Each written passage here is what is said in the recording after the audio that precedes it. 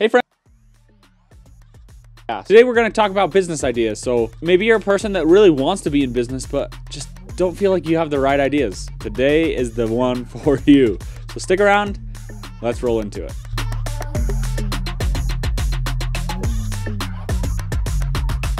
So Brooke, today's a fun episode because it's one of the main, like over on TikTok, if you don't know already, I have a TikTok account. I post a bunch of business content. And most of you are probably here because of that. But honestly, one of the main questions I get is, how do I come up with an idea? How do I think of an idea? I want to be an entrepreneur, but none of my ideas are good. Like all of that stuff. So I've come up with some, a few strategies that have helped me to train my brain to come up with ideas and think of more. And I'm excited to chat about those today. Yeah, way pumped. This is one of the most fun things about having a business or making a product or planning an event. I think this is one of the coolest things. Just coming up with something that'll fix a problem is so fun. And throughout history, I mean, you always hear of these ideas of like, if you need to think of an idea, go to the shower. Or like, right. I know you were talking about earlier, Albert Einstein used to get ideas while he was shaving or whatever. Yep. But there's obviously pros to that where, so like Albert Einstein's a great example.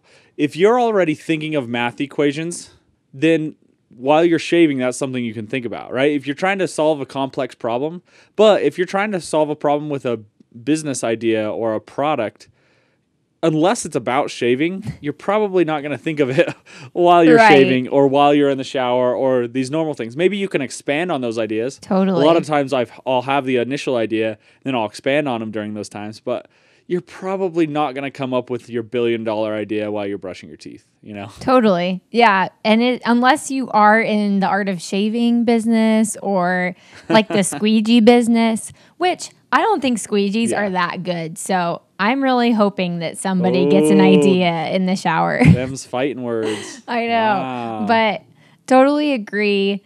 It's always funny to hear how other people think. For you, well, I'll let you tell yours. Mine is, if I come up with an idea, then I like going on a walk. It's either a walk where I'm not listening to anything, or I'm listening to an audiobook or a podcast, usually marketing podcasts, and those will spark ideas. But for me, I have to be active and moving my body to get these ideas. That's just how my brain kicks into overdrive. You're way different. So tell me what you do to look for some good ideas. Well, and your initial idea, I'm sure, didn't come while walking. You're more talking about like expanding on those ideas. Right. Because I feel like the initial ideas typically come when you're living and looking for it, right? Yes. It comes from an everyday problem. Like it's usually not something small that you have that problem one time, because you're not going to put all of your energy into one thing that happens to you once. It's an occurrence usually. I mean, unless you think, hey, this happens to this many people every day. Yeah, most of the time it's something that just annoys you over and over and over again. Or maybe you've heard multiple people talk about. So a great example is the very thing we're talking about. On TikTok, I've heard multiple people, a bunch of people asking me about business ideas. So all of a sudden, that's me thinking of an idea in daily life of how to solve this problem. Right. So the concept that I've kind of come up with to solve this problem is a concept I call 3 daily. So essentially what that is training your brain to think of business ideas on a daily basis while you're out and about. Because it's not just going to happen just because you want it to. But what I've started to do, or what I've done in the past and what a lot of other people have done, is write down 3 business ideas during the day, no matter what. Even if they're stupid ideas, even if they don't matter, just start writing them down every day. And by the end of the day, you need at least 3 ideas. Now, what that does for you is it gets you looking for business ideas throughout the day and trains your brain to look for them versus just living your life and hoping that it pops up. Right. Right? It's just a proactive way to start training your brain to think of it. And like you said, no matter how big or small the idea is, even if it's like a silly idea, you can write those down, because like I've said before, I love Shark Tank, and some of those things that actually get deals, I'm like, why? There's no way they're getting a deal. And then they do.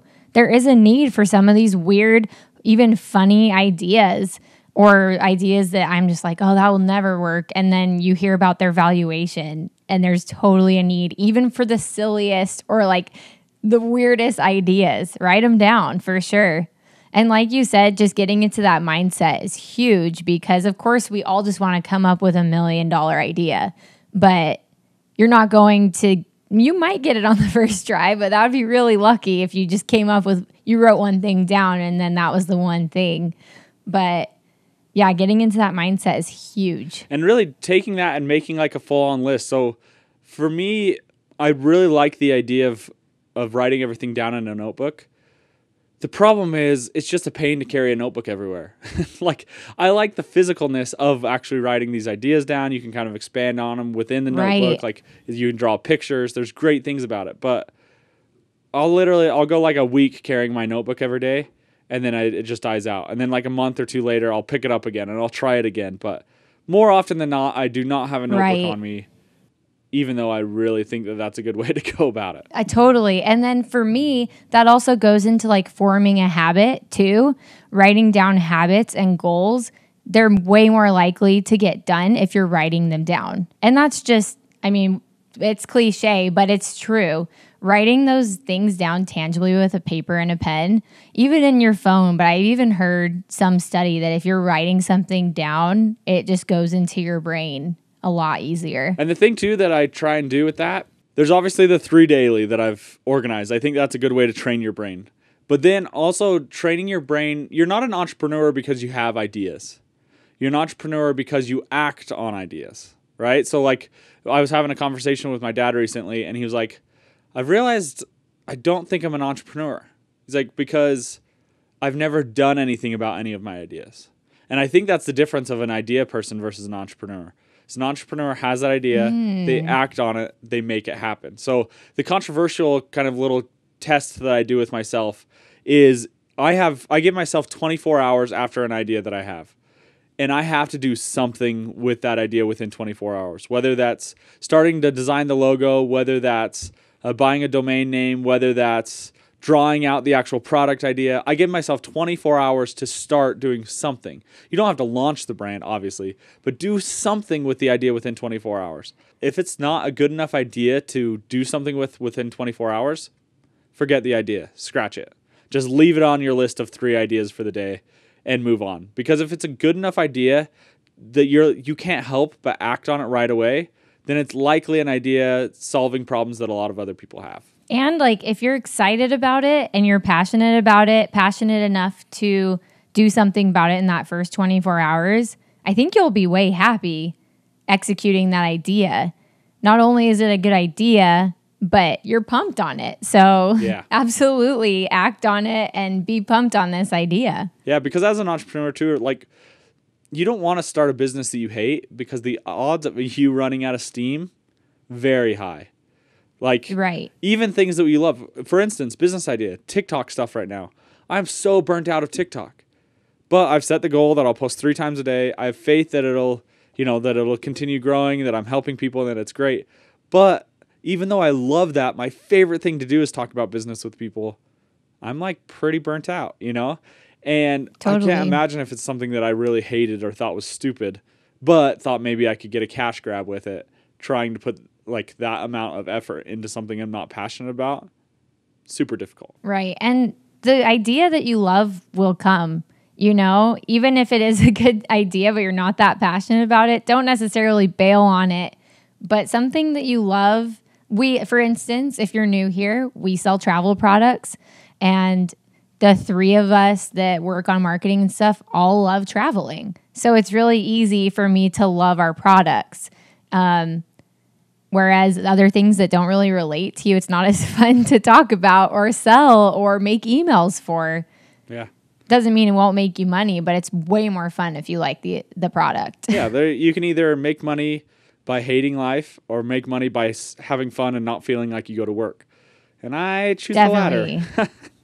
Yeah, my husband, Mitch, he is the opposite. He's like, I just want to make money even if I hate it. And I'm like, I want to love my job even if I don't make as much money. Yeah. So my husband's going to school to be a dentist. It's going to mess with people's mouth. But I'm excited he's doing that because he's going to fix my teeth. And it's gonna Absolutely. be great. Yep. Yep. Hopefully he's good at it. So what if, like, how unique do ideas need to be? Do they need to be like brand new inventions? Or where's that line at, of like ripping somebody off versus making it your idea? You know what's really interesting? A lot of products lately, I've heard my mom say, oh, we used to have something like this in the 80s. Interesting. So it's been happening a long time, It's not really that hard. Or let me back up. It's really easy to come up with something that already exists and no idea is really that unique. But that doesn't mean you shouldn't do it. And like you said, there is this fine line of ripping people off or expanding on an idea that already exists or adding on to a product that already exists but making it better. But what do you think? Where's the line of knocking someone off or just making the idea better? I don't know. It's this weird line, right? Because, super hard. You kind of have to grasp or just accept that to some extent you will rip people off, right? Because if somebody makes a toiletry bag, for instance, there's so many people making toiletry bags. And by me designing a new toiletry bag, even though it's totally different than everyone else's, is still taking business from them and still ripping off the idea of organizing your toiletries, right? So right. To some extent, no matter what in business, 99.999% of the time, you're going to be making a watch, right? And there's already a bunch of watches out there. You're going to be making, you really depend on a lot of other people. Even designing our backpack, for instance. So this material, we literally went and, here, let's see, I'll hold it up here. You can't really see it because it's black. But this material, we literally went to REI, we looked at all their backpacks, and we're like, hey, this is the bag we love. We love this material. So then we bought that bag, cut it up, sent it to sent it to a few different manufacturers to try and find something really close to that material. So was that ripping? It was a Hydro Flask backpack. Was that us ripping Hydro Flask off? No, because they didn't invent that material either. They found that material from a manufacturer. But at the same time, they're the ones that used it on a backpack. All that being said, I think it should note that we didn't find that exact material. We found a new material that was similar. So it's not like we ripped them off either. Yeah, and we also had certain things in mind that we wanted in a material. And the Hydro Flask material, it ticked a lot of boxes, but I think what we ended up with, and it ended up being better for gravel. Totally. It's now part of our entire line, and it's been really good to us. We haven't had any problems with it. We haven't had problems manufacturing with it, and we haven't had problems with our customers. Nothing has ripped with this certain material. So it's worked out great for us, and they just kind of led us in the right direction. So it's definitely worth finding something you love, but making it better. Yeah, because we've also, with our toiletry bag, our toiletry bag's pre-sold over $1 million worth of that product, our Plus did. And so we knew that we'd get some kind of rip-offs of some kind.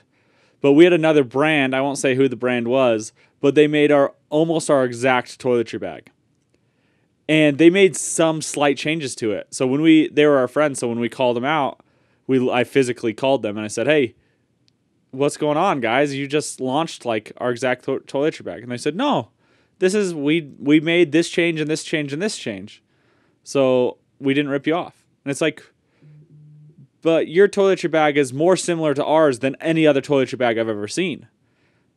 But they did make changes. So it's like this weird balance of, I do feel like that brand saw our product, made something really similar on purpose, and launched it. And right. I do feel like we got ripped off by them, especially because they are our friend. But we also have friends in the industry that make backpacks that have similar layouts to what we made. Right. And maybe they feel like we ripped them off. So anyway, it's all like this just weird balance of, we've kind of gone on these weird tangents now in this weird direction. But like the overarching thought that I want to take away from this is there's no such thing as unique ideas. Ideas are spun off of other ideas. So even if you have a really unique idea for a camera that idea may have spun off of the microwave that you had growing up and Right. how the buttons are laid out, and you loved how the buttons were on your microwave, so you applied that to your camera, right? And so obviously that's a stupid example, but your ideas, like any business that you have, stems from other places. So the main balance is thinking, okay, I'm going to purposely not rip off this person, but I am going to be inspired by this person or this product or this idea within my product and idea. And that happens all the time. I mean, clothing companies are a really good example of that, right? Like new clothing companies pop up all the time, or they change value or whatever. Like Right. there's just always clothing companies coming and going, and it's literally the exact same stuff, even down to like the brand of blank that they use. It's literally like the same stuff, but you're just creating new value propositions. So, Right. I mean, like 10 or 15 years ago, Tom's came in and made these shoes that were like a give back program. And no, I had never seen a company do that before. Right. So they're coming into a really saturated shoe market and creating a value proposition. Obviously, everybody's doing like give back programs now. So really, even if you have an idea, but it's just slightly different than what's already on the market, don't rip anyone off. I think it's important to be careful. Don't rip people off.